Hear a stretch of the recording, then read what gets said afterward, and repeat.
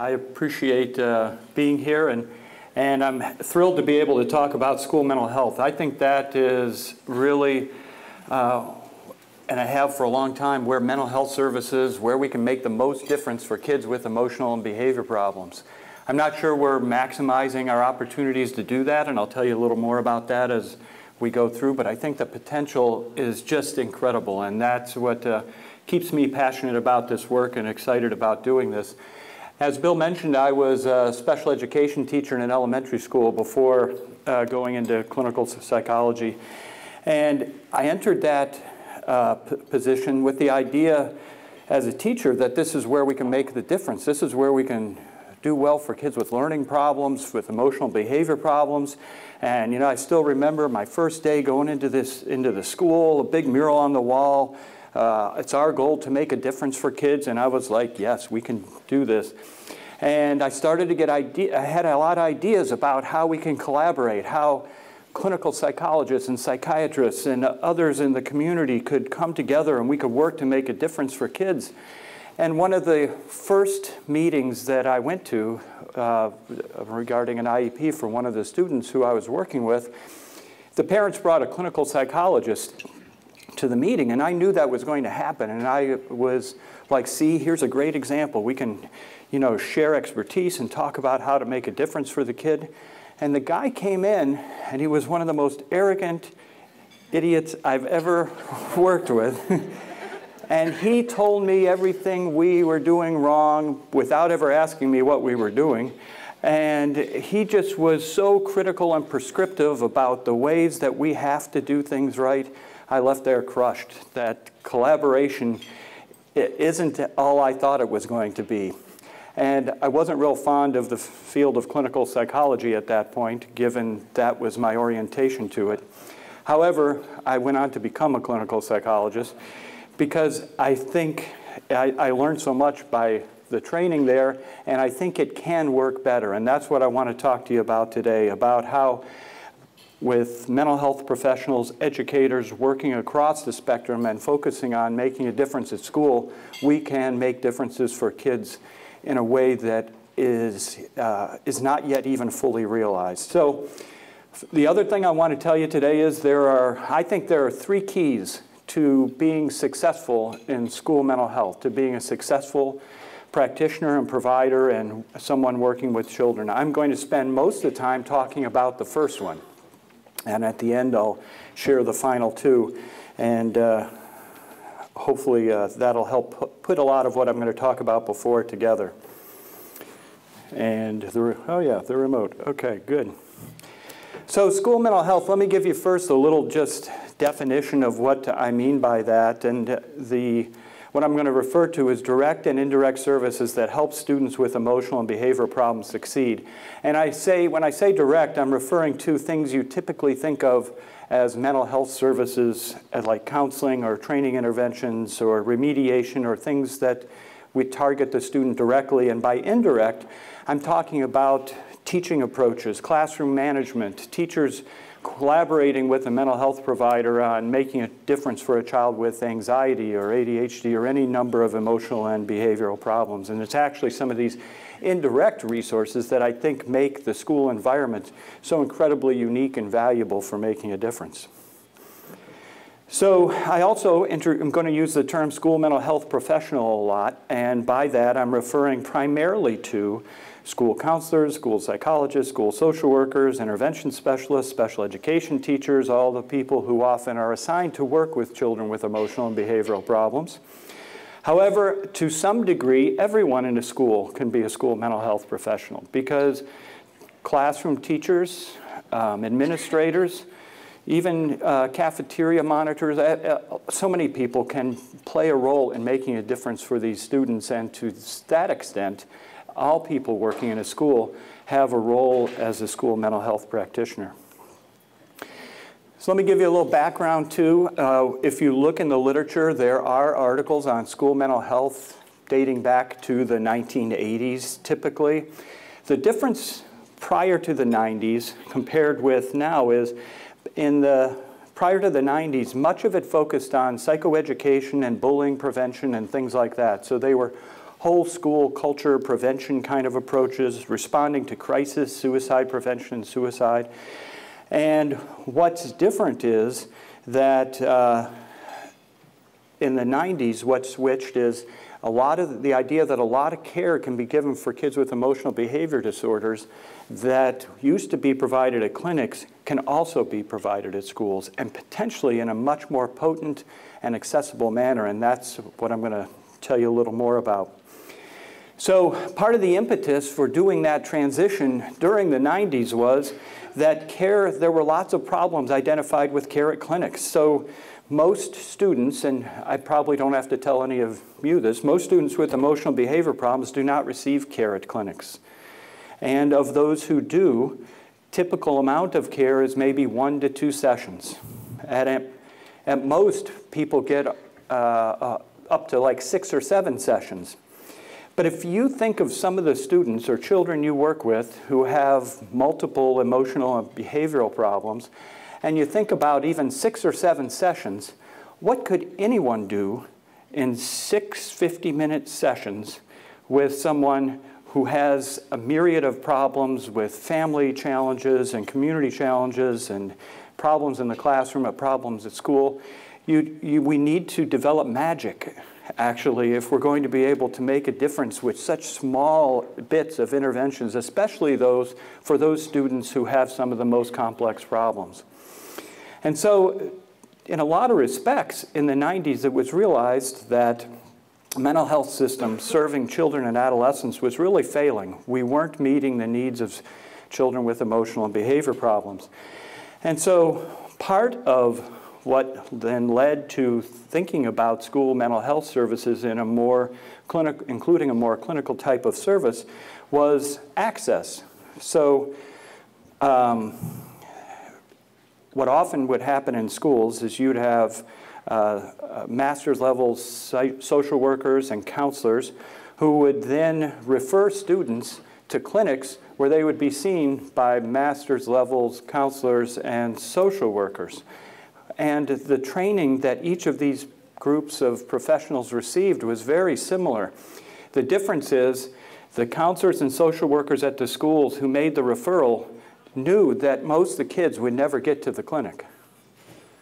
But what an inefficient system, right? Why do we have people with the same expertise as the ones at the clinic doing the referring instead of providing some of the services or many of the services right at the school? So the access issue became one of the real drivers in the 90s of trying to bring the more clinical services back to into the school and integrate them. To varying degrees, integrate them. And I'm going to tell you about that in a minute too. So in the 90s, there were really 2 common models of school mental health that emerged. And the first one is school-employed school mental health professionals. And this is the idea I've been talking about, where a school counselor, school social worker, school psychologist, and others actually works in a manner with a student similar to how someone might in a clinic. There are a lot of strengths and advantages to this approach. For example, school counselors and social workers, they already have the relationships with all the staff, with all the students. You can enlist collaboration from your colleagues. You can monitor better in settings by knowing the people who are there with them or by watching. And any training you provide those school counselors and school social workers is an investment in the school's own resources because they're an employee there. And communication can also be facilitated as an employee of the school district is actually the one providing the services. There are weaknesses too and limitations, and these became apparent as these kind of models began to emerge in various practices. And part of it, one of them is a lack of a mental health backup. So while many of the services provided at clinics are provided by master's level social workers and master's level counselors, etc., there's often at a clinic a backup. So if they don't know what to do, or if there's a crisis or some kind of emergency, there's other people at clinics they can pull in with more expertise in a variety of particular areas. And that doesn't exist in a school. And so that's one of the limitations of the school mental health services. The other one that became a point of some discussion at a lot of these programs that we're developing in the 90s in terms of school mental health here was the cultures around confidentiality and record keeping. So when a school mental health professional is working with a student, clinical confidentiality related to things like HIPAA and what you can share with people is much different culture and strictness around the rules of that sharing than is typically accepted in or abided by in schools. So it can put people off when you say, I'm coming here to collaborate, I'm going to help work with your schools, and then the teacher asks you, so what are you guys talking about in your sessions with Johnny? And you don't say, I can't really share that. And you'll say, what happened to this openness to collaboration and communication and sharing? It was kind of a culture clash between issues, some of them around confidentiality, and also then about record keeping too. So where do we keep clinical records? And do they stay with the education files? Is there a separate file? Are they equally accessible by others? And those kind of issues were some of the practical things that became a bit problematic as these models were being developed during the 1990s. So the other model, the other model that emerged during the 90s too to expand this approach to school mental health was contracting with external agencies. And both these models still exist today. You can find them probably in Miami.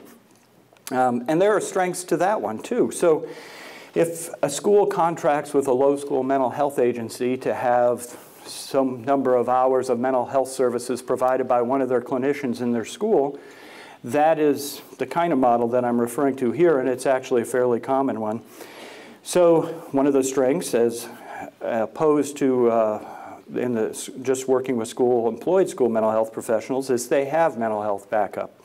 And the clinicians can always also provide a connection and facilitate referrals back to the agency for problems that may go beyond what can be handled in a school. So if you're contracting with someone from your local behavioral health clinic, things aren't getting any better, and in fact there's serious concerns, that clinician could help facilitate that student and or their parents being seen at the local community clinic for things that aren't typically provided at schools, possibly like medication or addressing other serious problems.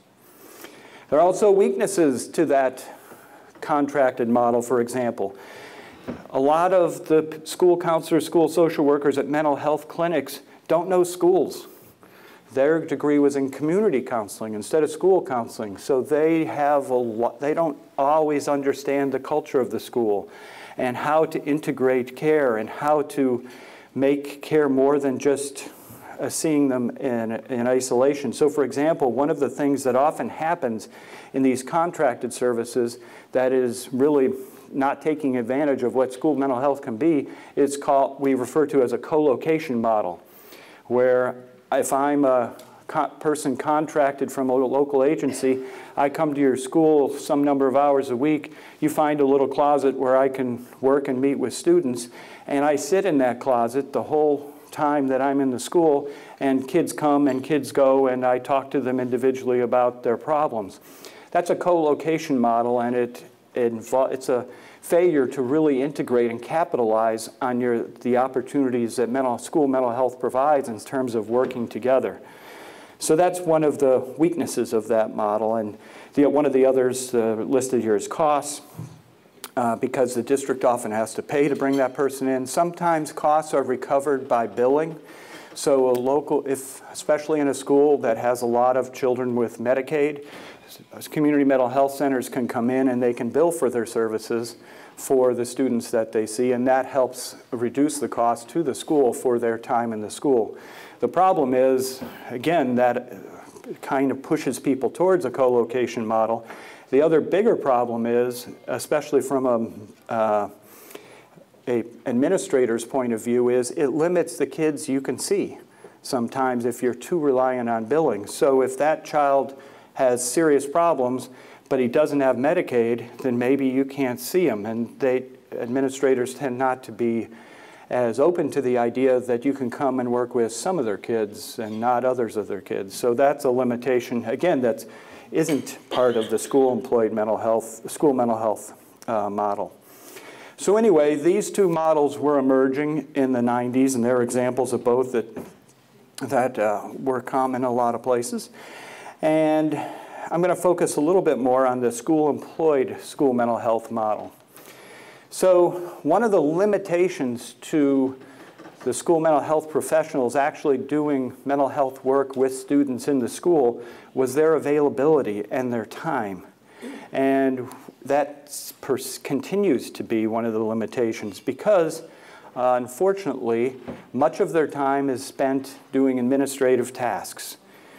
If, for example, school counselors are often the ones in charge of scheduling at the school, well, you don't have to have your master's degree in counseling to come up with student schedules. So your schools are overpaying for that work. And you could do that task with administrative staff. There are other things they're often asked to do: report generation, tracking attendance, doing things like that. And part of, I think, the reason why that becomes an obstacle in terms of their time that they can devote to children with emotional behavior problems is they report to an administrator. School counselors, school social workers typically report to the principal of the school, whose main job is administrative tasks. And the school counselor becomes someone you can delegate some of those to. And so it helps the administrator accomplish his or her goals if they can recruit some of the people, school mental health professionals, to do some of the things like this. The other thing they're often doing is responding to crisis. And interestingly, when I talked to a school counselor at a middle school not too long ago, he described to me in terms of meeting with students, one of the things that is the most common reason he has to meet with students is girl drama, as he calls it. Where they come in and who said this about who, and they were friends yesterday, and that girl I can't trust, and tears. And so when you look at the kind of things they're often spend their time doing, it's often not meeting the needs of the students with emotional and behavior problems. So how are these priorities determined? And how maybe, if we know that, then maybe we can talk about how can we impact them. And so we did a survey asking 140 high school counselors to rate the importance of a list of responsibilities according to their priority and their perception of their principal's priority.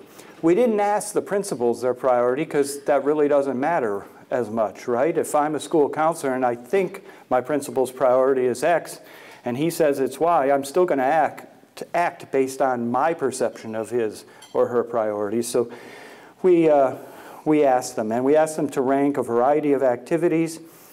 And here are the activities we asked them to rank, and they're listed in according to priority. The left column is counselors' ranking of the services or priorities for their time. The right column is their perception of their principal's priorities for their time. Interestingly, they agree with the top two, responding to crises and meeting with parents. They both saw this as something very central to their work and their job at the school. After that, it starts changing. So the counselors believe that working with students, essentially, with drop-ins, career counseling, or individual mental health interventions were priorities 3, 4, and 5. You can see that the administrative tasks are next in the priority list in terms of their perceptions of their principal's priorities. They scheduling classes and proctoring standardized tests. Again, both activities that you don't need a master's level professional to do. And if you look at where principals, their perception of principals' priority of providing mental health interventions to students, it's at 9. And it may be lower. We only asked about 9 things. But it was at the bottom of the principal's list of priorities for the time the school counselors spent. So this lets us know a little bit about the messages and priorities that counselors are getting. And this was just counselors, so school social workers, intervention specialists, others, data may be different, but we worked with high school counselors. And to me, I was working on one project with a lot of schools across a variety of states, and I looked at the webpage of a high school in South Carolina. And This just, to me, characterized the misplacement of priorities. First, the page had this wonderful picture of 5 school counselors standing together smiling. That's nice. That's not what I perceive to be the problem. However, under that, it said something to the effect of, if you're interested in changing your schedule or planning your courses for next year, please come to our office during the times listed below. That's nice web page accessibility for scheduling a time, or you could drop in, or whatever the case may be. Second, if you're interested in learning about colleges or other educational and vocational opportunities, please visit our office to obtain brochures and meet with a counselor about your options. Again, nice invitation for students to come and access the resources of their counseling services. Third said, if you're experiencing emotional or behavior problems and wish to receive services, please click here and download a list of local community resources. I'm like, are you kidding me? Now I know why the women were all smiling in the picture up top. They weren't doing the hard work. They weren't doing the work that is really difficult to do, but I think rewarding and what should be our priority to do. And that's, to me, one of the major obstacles to effective school mental health practices in schools is a misallocation of our resources that are already in our schools. Why is a school counselor with a master's degree doing scheduling, and we contract with a master's degree counselor who does co-located services for 10 hours a week in the school?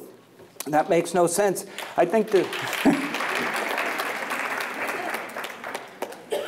Thank you. I'm glad to see some of you agree. I actually done talks with superintendents and other administrators, and I said, if you have 5 school counselors in your school and you want to improve the focus on helping kids with emotional and behavior problems, get rid of one of them. Replace them with an administrator who can take all these other ridiculous responsibilities, thereby freeing up the other 4 to work with the children with emotional behavior problems. You'll save money, and the amount of services that get to children will increase dramatically. We need to make a real shift to focus, I think, the expertise we have in the schools to working with the children with emotional and behavior problems. And that partly involves this kind of administrative shift. But I want to say, too, and I'm sure many of you have spoken to colleagues who know this, when school counselors, school social workers, others get especially a little ways into their career, it's a lot easier to do these administrative tasks. And some of them choose it. And it may not be as much a direction of their administrator as it's what I do. It's what I'm comfortable with. And it becomes my routine and how I'm going to do my work every day. So I think it is an administrative problem, but I also think it's a re-energizing school mental health professionals, especially beyond the early point in their career, that this is our priority. This is the group we have to make a difference for and change our focus that way. So I think there's a couple. And part of the reason I think this is because school mental health has such incredible potential to make a difference for kids that can't happen other places. One reason is because, well, there's a few reasons, but if services are done well, they're far more accessible than a clinic, right? Because most of the kids with problems never get to a clinic, especially children in low SES, parents with less education. They're not the ones who are as likely to show up at clinics. In addition, oftentimes their problems are more difficult to impact, and it's harder to make benefit for them, where you can do this at a school. Here's some of the reasons I believe that to be the case. We're working in a clinic, and you got a new client, and you need to figure out what the problem is.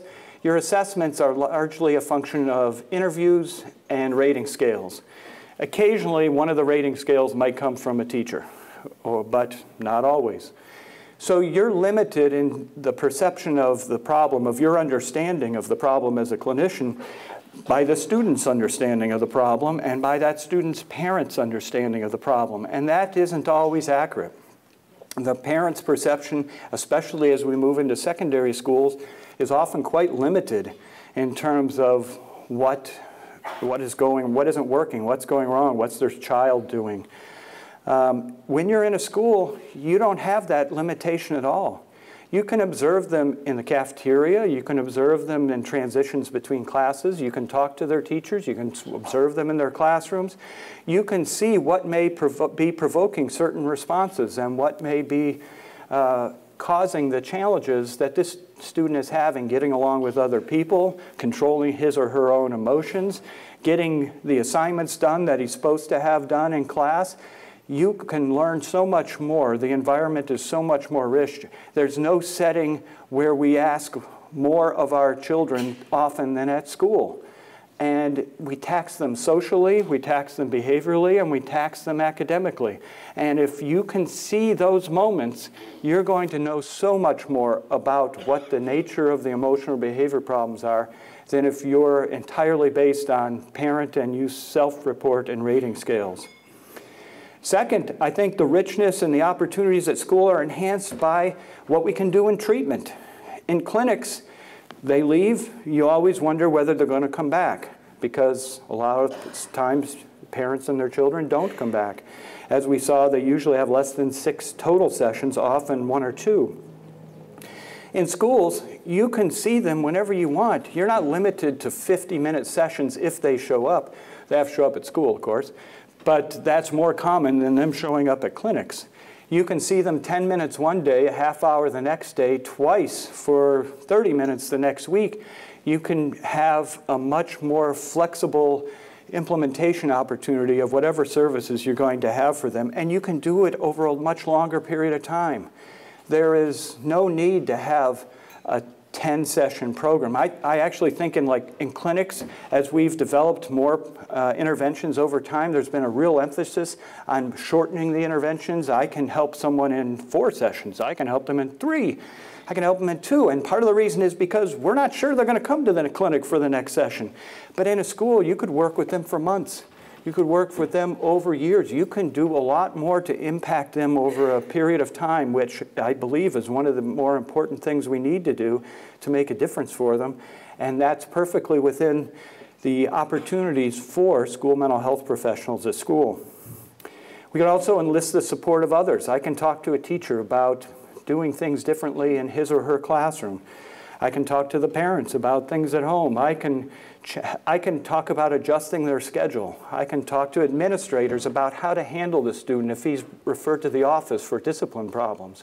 I can impact this whole context and culture in which that child is having problems in a way that's part of the mental health intervention, part of school mental health. And again, the opportunity to even talk between a clinician and a clinic and a school is often very challenging, let alone to do it in a way that's as meaningful as I was just describing. I think one of the other things is, why is an intervention not working?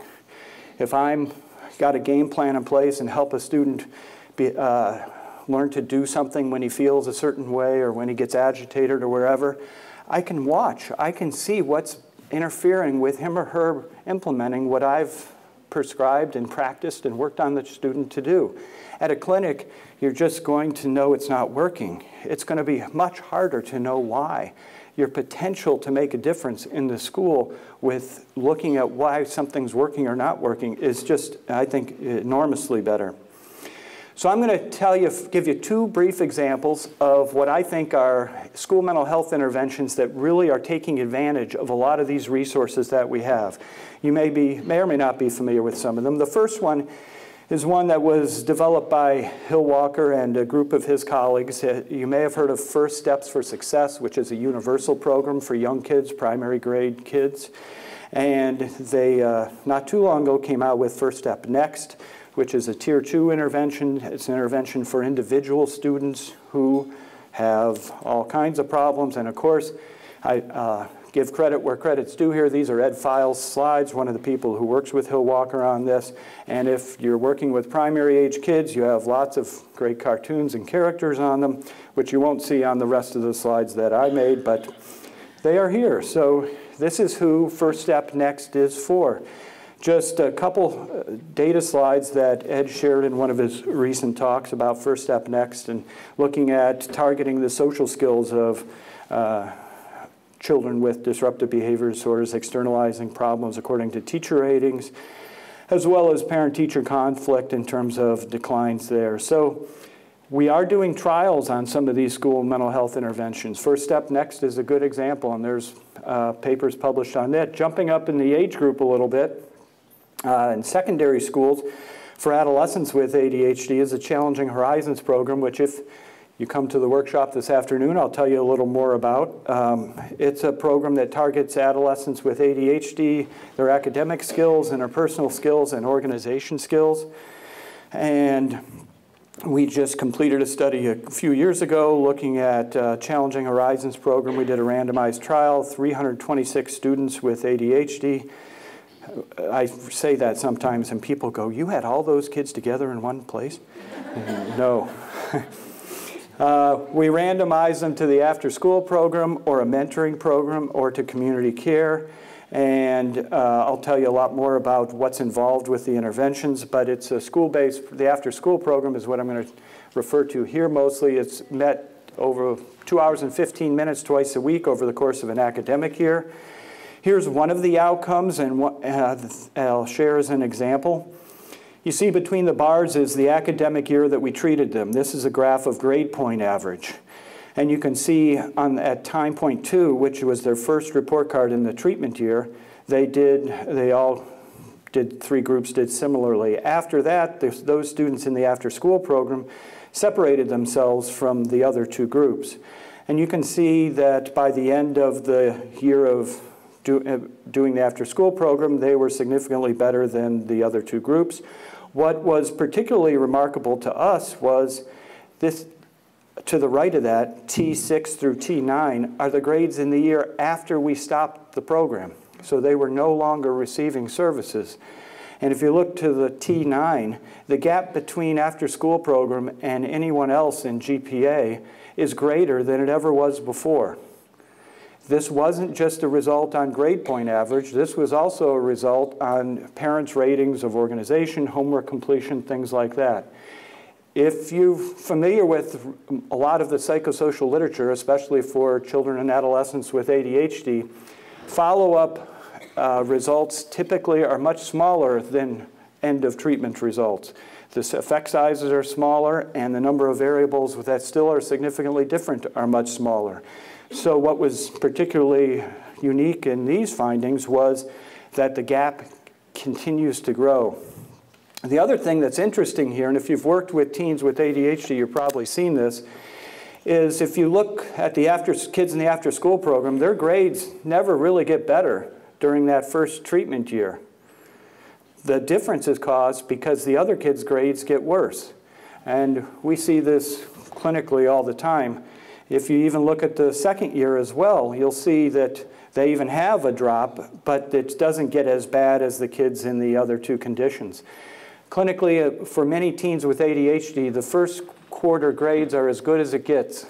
And after that, you're just hanging on for dear life to try to pass everything over the course of the year. And that's the pattern that we find. So we're not necessarily, in this study, we didn't improve grades, but we decreased or diminished the slide. That is the common experience of teens with ADHD. So let's look for a minute at what's happening now in schools for students with emotional and behavior problems. This is a study where they interviewed a lot of parents of students who had LD, ED, speech language, intellectual disability, or OHI as their exceptionality. About 1,400 kids ages 6 to 12, and you can see the things that are most frequently provided for these students with emotional and behavior problems.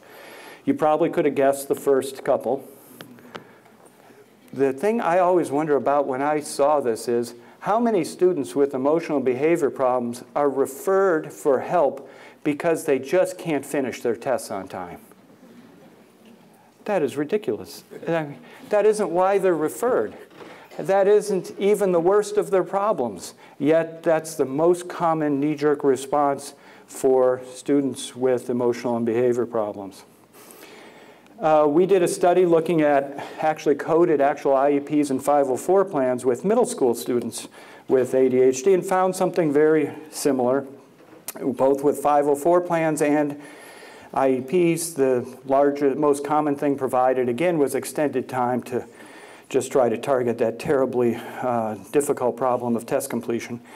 And then other kinds of interventions that we did. What we saw was that a lot of the interventions or services that are provided by schools really involve essentially just expecting less of them.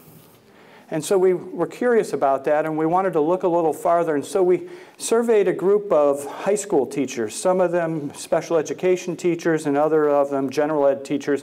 And we asked about their expectations for students with ADHD. And what you can see here in these columns is that there are some pretty substantial differences. So students are expected to complete assignments at home. Only 50% of the special ed teachers have that expectation for their students, when vast majority of the gen ed teachers did.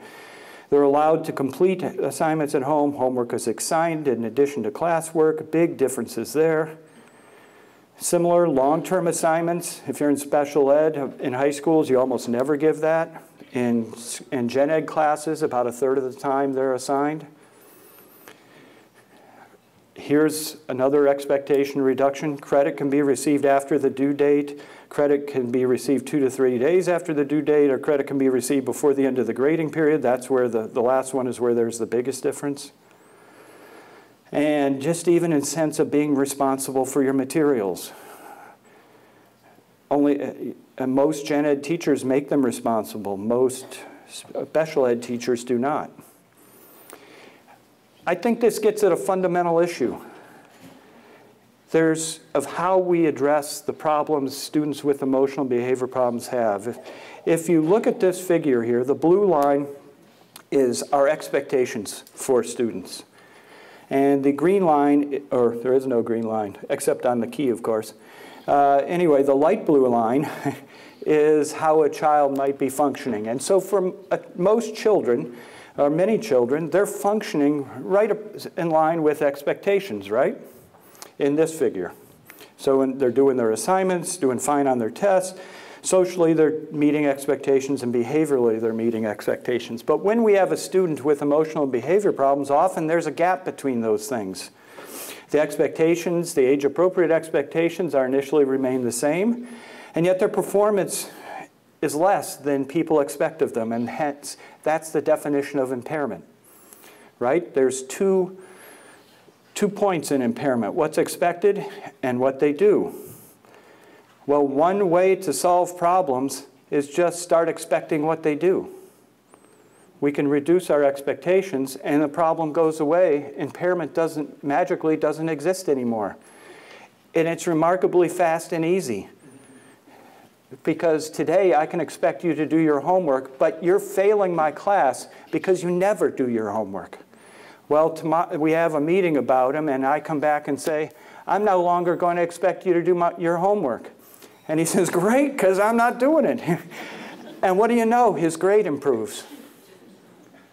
We've fixed it. We've solved the problem, right? How long in life does that continue to operate? Only through schooling.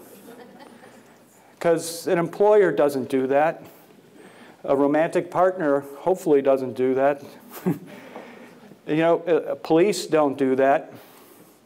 You know, we have age-appropriate expectations. One way to fix them is just eliminate that.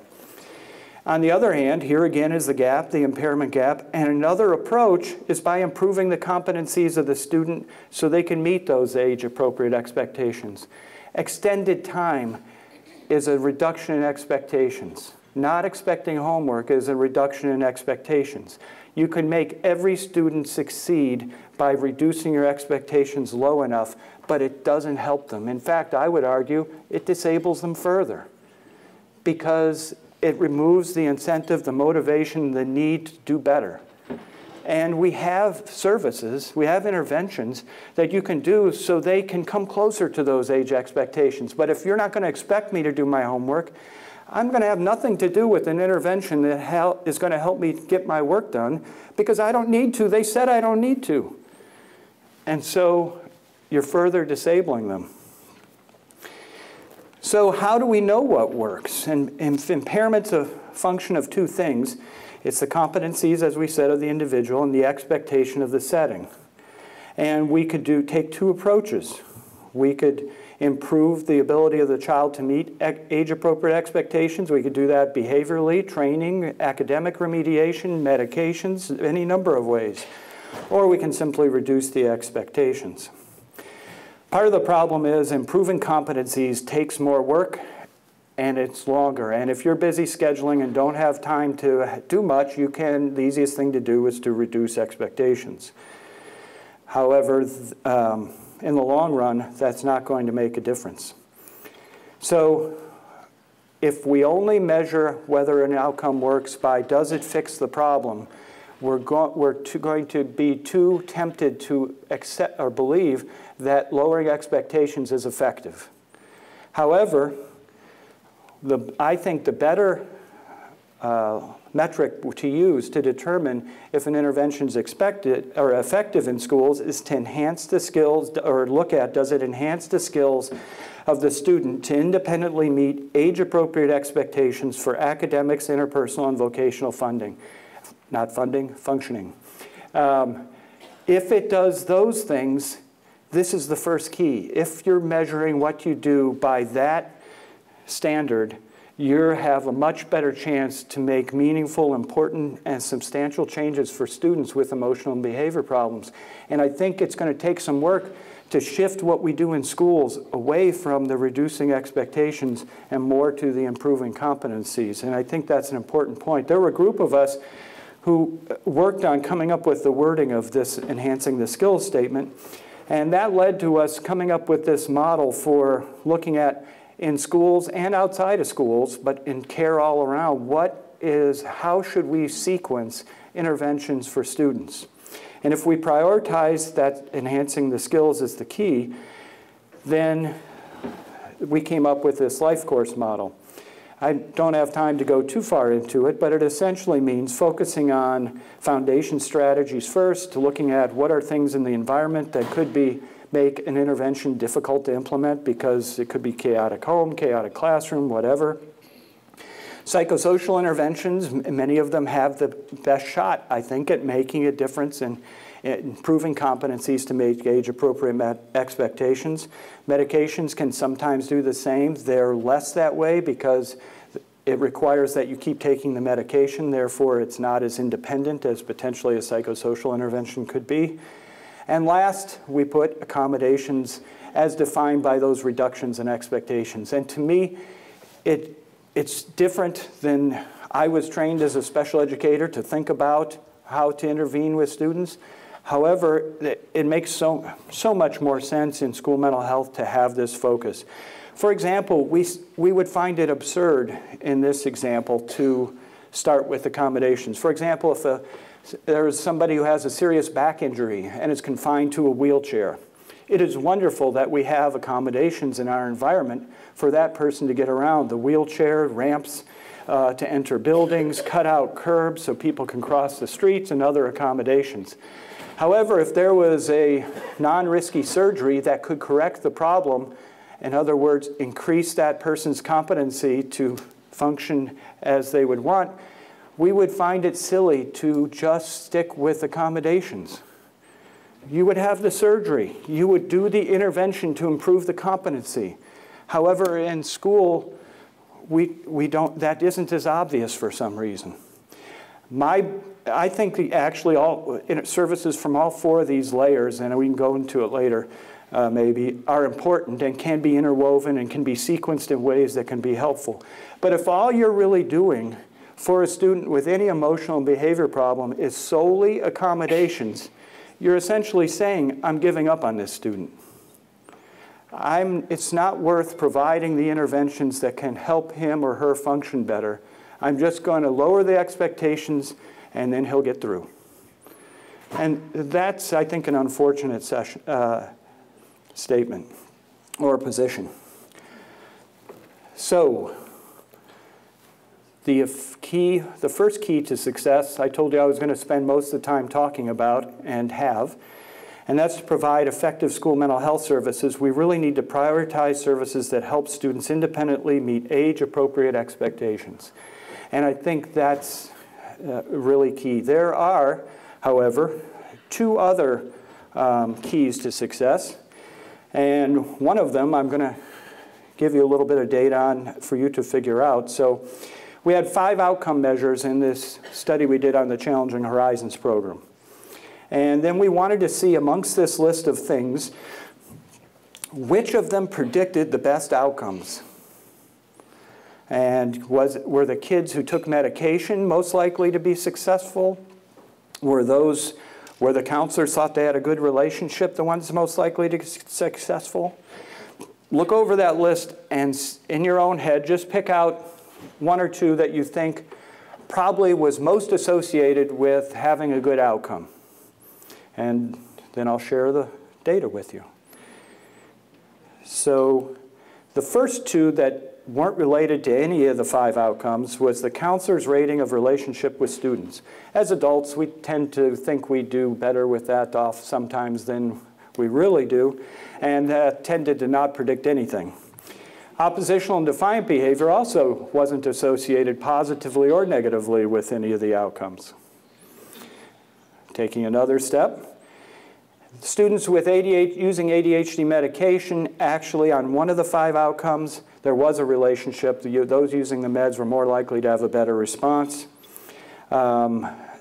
Symptoms of anxiety were associated with a better response on one outcome, and gender was kind of mixed. It was unclear. But if you look at the final results, how many of you had picked these as the ones most associated with the most outcomes? Hopefully many. Dose, so the more of the program that they got, the better they did. Parent conflict, the more parent-adolescent conflict was in the home, the less responsive the student was. And the one that was associated with 4 out of the 5 outcomes was the student rating of the relationship with the counselor. So it wasn't that the counselor thought there was a good relationship. What mattered is, did the student think there was a good relationship? And to me, that's the second key, is that relationship. And the way I think about this, and often convey it to students when we're training in school mental health and clinical skills, is to just think about yourself as if you were, as a clinician, as an island. And similarly, the student is an island. Maybe a little rockier of an island than yours, but the student is another island. And your goal, and this second key, is you want to build a bridge. You want to build a relationship between the islands, right? That probably needs to precede any active or sophisticated intervention. You need to build that relationship, because it's that relationship that provides the conduit for the interventions. Without the relationship, the delivery of the interventions from your island to the student's island isn't going to make it. It's going to be empty. The kid will be less responsive. Why should I care? I don't like that person anyway. So it's important to have that bridge established as a conduit for which you can deliver the interventions. Now, of course, there has to be boundaries on your relationship. They can't be coming over every evening or things like that. You need professional relationships, so the bridge isn't always open for communication. Similarly, you can't just build a relationship and forget about it. You got to maintain your relationship. If you don't maintain your relationship and the bridge gets in disrepair, you can't put interventions across it anymore. It will be an ineffective conduit for what you're trying to accomplish, so you need to maintain it. You also need to pace the interventions. If you try to accomplish too much at once, nothing gets across. And so, hence the importance of maintaining and having that bridge and pacing what you provide and what you put across it. So the interventions that we talked about that are going across the bridge is key 1. And that is, you need things that are going to enhance the competencies of that student to meet age-appropriate expectations socially, academically, and behaviorally. Second, and what you actually need to start with, is that relationship to give you a mechanism by which to get those interventions from your island to the student's island and to make a difference. And the third key, well, for which I don't have any data, but it comes with a strong recommendation as well, is you need to take care of yourself. because this is stressful work. Making a difference, it's why many people back away from this work and prefer to schedule. It's hard, and we fail sometimes, and we can't build a bridge with somebody who won't let the bridge be built. And yet we're trying so hard, and we think we're pretty good at this, but it's not working. And then setbacks happen, and crises happen. And if we're not doing things to take care of ourselves, to maintain our own peace of mind and our own competency, then problems develop on our island, and at that point, we can't maintain the bridge. It all falls apart. So, 3 keys. The relationship, the student cares what you think, the student cares about your opinion, and all of you know, especially if you've worked with teens, they are not going to necessarily tell you that. But they need to feel it. They need to believe it. They may verbally say terrible things, but they keep showing up, and they keep listening, and they keep working with you sometimes. Sometimes is actually a good amount for a lot of teenagers, so let alone younger kids as well. Interventions, we can't just fix the problem. We've got to improve the competencies, and we've got to work towards a long-term goal of improving the competencies of this student, not so he just gets through 6th grade, but so he gets better prepared to be an independent adult and make life decisions that are effective for him.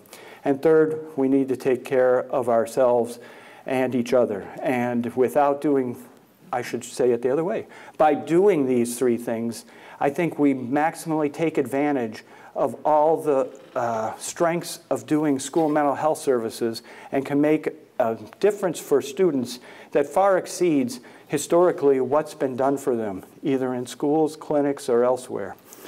So I want to end by just saying that since I was a special ed teacher, even when that clinical psychologist showed up, I still believe that the kind of collaboration and focus on school mental health care is the best way to make a difference for students. And I want to wish all of you the best with your bridges. Thank you.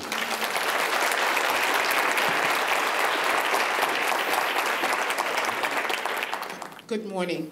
I don't have a question, but I would like to hear your take on what I find happens. Here's the kid, fix it. I gotta teach, or here's the kid. Yeah. Fix him and bring him back when he's fixed. And the investment in time not really being recognized as an important piece. Yeah, I think you brought up a couple points, important points. One is, to what extent is the work it takes to do what I just was talking about appreciated, or do administrators care about it, or do they just keep piling on your plate because all you're doing is seeing a few kids?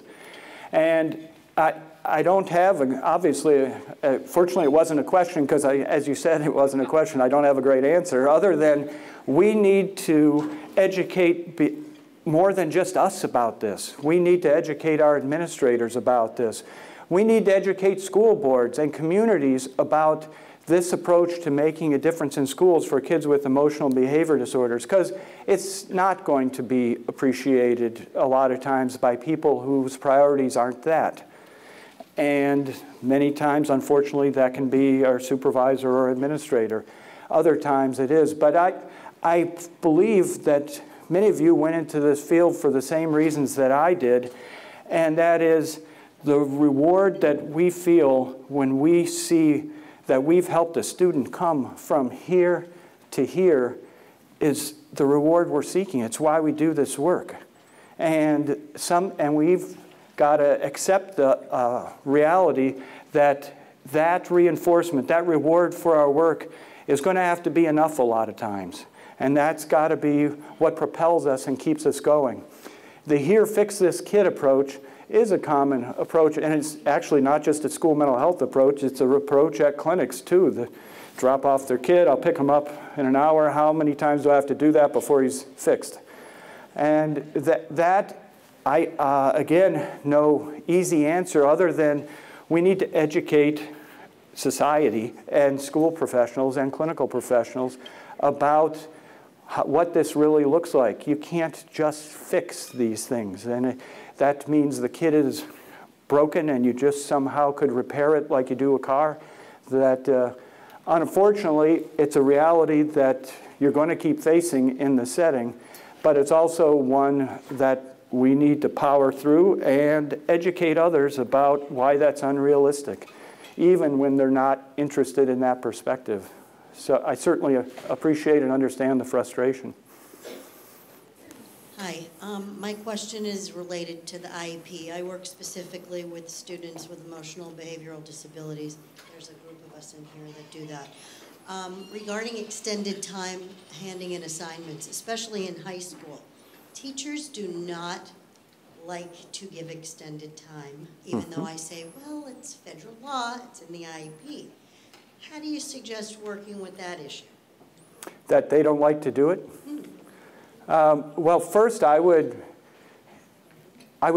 say that if you're going to encourage extended time, not just on tests, although parents often want it for tests, but no, it's more assignments. It is, yeah. So allowing assignments to be late, essentially without penalty.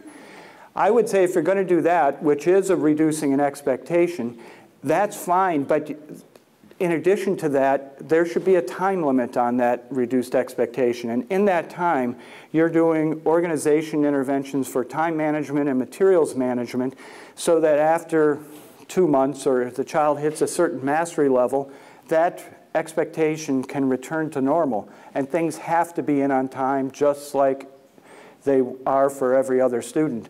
And if you dovetail those two together, for some teachers, granted not all, it's more palatable to do it if I know it's a short-term adjustment as opposed to doing it you know, for the rest of the school year and making it the only approach that we take with the child. I certainly understand, too, there are going to be teachers who aren't going to want to do it even for a short period of time.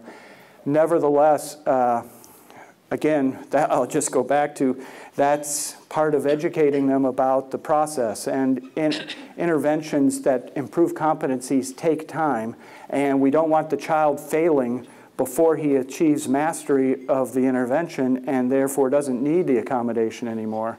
And so it's a time-limited basis, and then report back every few weeks. How is the child doing in terms of getting closer to mastery and therefore removing that adapted expectation? And just to piggyback on that, I don't know if it's more in high school or not, the online assignments a lot of times are time sensitive. Right. They just disappear.